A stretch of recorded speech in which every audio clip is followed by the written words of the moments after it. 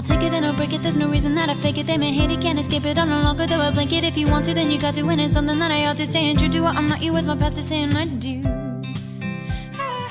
So today is a video I am super excited about because, girl, as you saw in the intro, I know, ain't it cute? I am super excited to show you guys this because this is kind of like a new hobby of mine. This was the first project I've ever done, but after this, I am repainting everything. So basically, as you guys know, I'm really into buying vintage things. Like, I like to go to flea markets, I like to go to vintage gift shops and things like that to look for vintage things.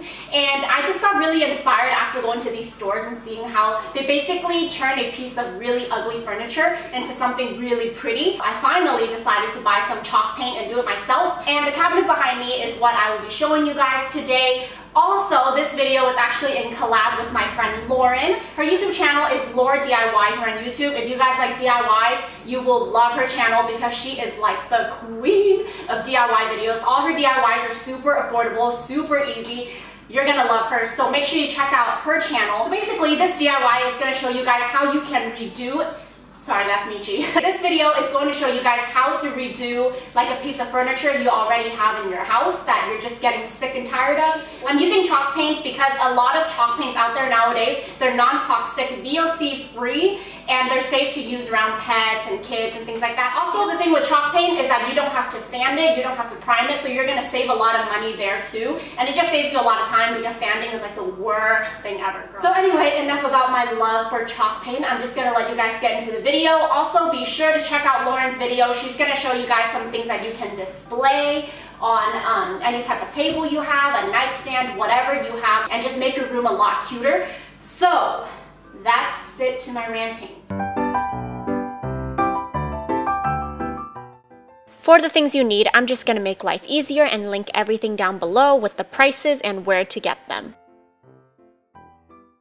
So I'm just starting off by cleaning up the surface with a cloth and some vinegar, and I also removed the hardware because I don't want to get paint on them. And for the inside, I want to keep the yellow, so I'm just going to tape the edges on where I don't want the paint to go beyond. Once I got that down, it's time to paint, so I'm going to shake up my paint, and I'm just going to dip my brush in there very lightly because you want to use a very small amount since chalk paint is very dense. Also, it dries really quickly, so move really fast. You're going to need 2 layers of paint to make it look all nice and opaque, so don't worry too much about the first layer not looking perfect. And also, I would highly recommend, if you can, to get a smaller brush for detailing. For example, you see that little detail I have going on there. It just made it harder because I didn't get a smaller brush.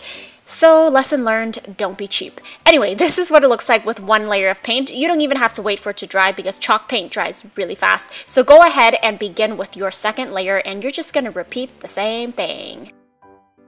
And ta-da! Doesn't it look so beautiful? Or should I say beautiful? If you don't watch my vlogs, you probably don't know what beautiful means. But if you do, give this video a thumbs up. To set everything just like you would set your makeup or your nail polish, I'm going to use this thing right here. I'm going to link it down below.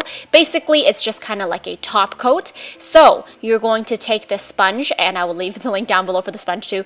But yeah, you're just going to use it damp, dip it into the wax, which I would basically describe it kind of like a wax. It just gives the top like a shiny finish. And you're just going to buff it on like so. Just be sure you're not using too much of this. Make sure you're just working in a nice thin layer because you don't want it to be all thick and goopy.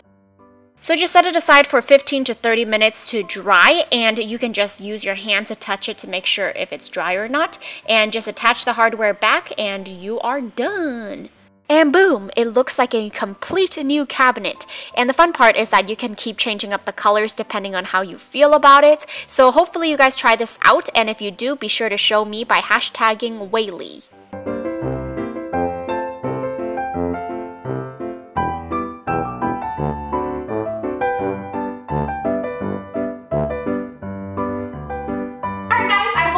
Enjoyed this video. I had so much fun doing it, and I am obsessed with how freaking cute this looks in my living room. It's so cute, I can't even. It's so cute, and I'm just so excited to have filmed this video. And be sure you guys check out Lauren's video. I'll link it down below, and I will see you guys in my next video. Leave me any requests down below if you have any other things you want me to do a DIY on, and that is it. Goodbye. while you're still here on my channel, I thought might as well tell you guys about some other videos you may want to watch as well. So on the left side is my summer haul video, and on the right side is my vlog channel where I showed you guys how it was like when I went to a vintage shop. So watch those videos if you would like, and I will see you guys in my next one. Bye!